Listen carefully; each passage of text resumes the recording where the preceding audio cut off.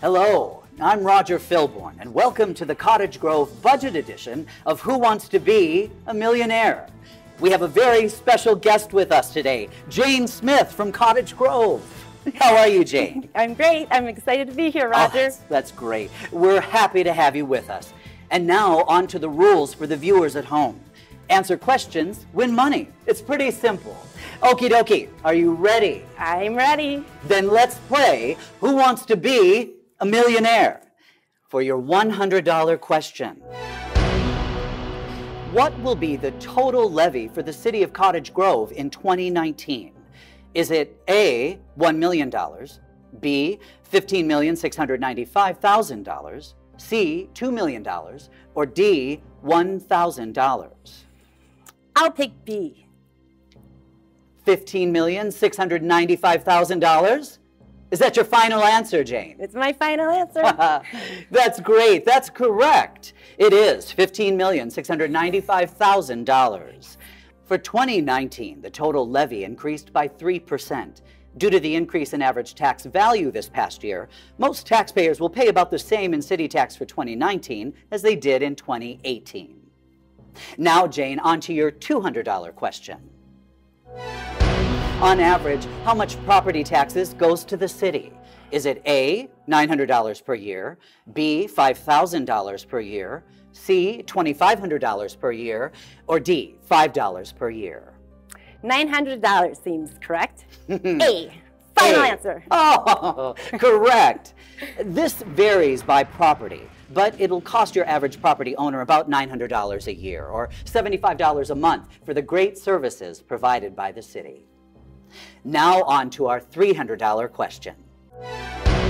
Which department takes up the largest portion of the city budget? Is it A, Parks and Recreation, B, Public Safety, C, Public Works, or D, Administration? B, Public Safety Department. Is that your final answer, Jane? Or maybe it's Public Works. Well, you do have the 50-50. I'll go for Public Safety Department. Is that your final answer? Yes, final answer. That's right, indeed. B, 47%, or about $423, will be used by the Public Safety Department. This includes police and fire protection and ambulance services. All of these things are there to help keep residents and their families safe. Now, we're on to our $500 question, Jane. What is the total city operating budget for Cottage Grove? Is it A, $17.6 million, B, $100 million, C, $50 million, or D, $25 million? I'll go with the lowest. A, $17.6 million. Is that your final answer? Roger, it's my final answer. That's right. A. The city isn't the only government body that provides services to residents through property taxes. So while part of your money goes to the city, some also goes to Washington County, the school district, other special taxing districts like the watershed or metropolitan council, and any voter-approved referenda levies, and finally, any special assessments on your property, like if the road you live on was recently redone. Now, you're doing very well, Jane. You're one question away from the $1 million question. Are you ready? Yes, I am. All right.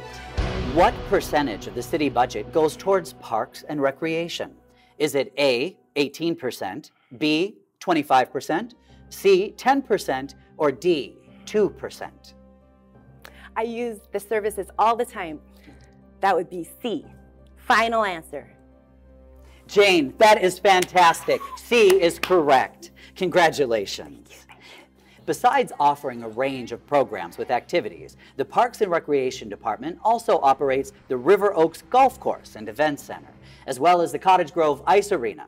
So if you're looking for somewhere to skate, play a few rounds of golf, or maybe even hold a special event, like a wedding or banquet, they've got you covered.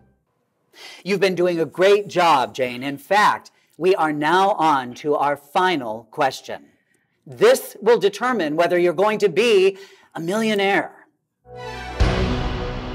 If anyone has questions about the city budget, who should they contact? A, Deputy City Clerk Neil Bellscamper, B, Senior Planner John Burbank, C, Project Engineer Nate Estrom, or D, Finance Director Robin Rowland? D, Robin Rowland. D, is that your final answer, Jane? Yes. It is, in fact. Congratulations, Jane, you're a millionaire. That's fantastic.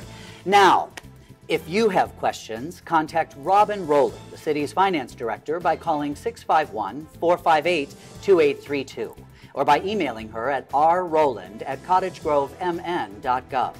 Also, to learn more about the city, go to cottagegrovemn.gov. Roger Filborn here, along with Jane Smith, our latest millionaire. Thank you for watching.